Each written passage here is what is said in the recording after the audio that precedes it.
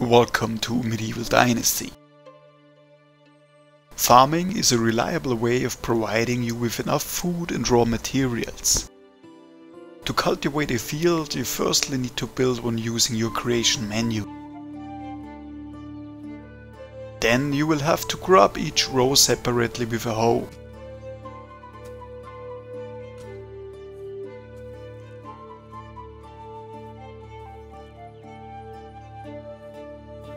Before you sow the seeds, you have to plow the row again.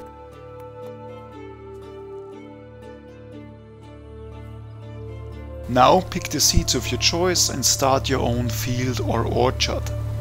If you want a villager to cultivate the fields in your area, you first have to build a barn.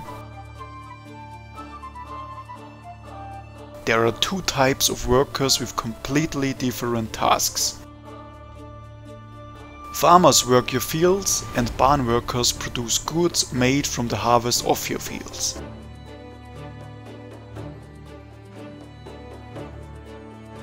You can assign the roles in the management menu.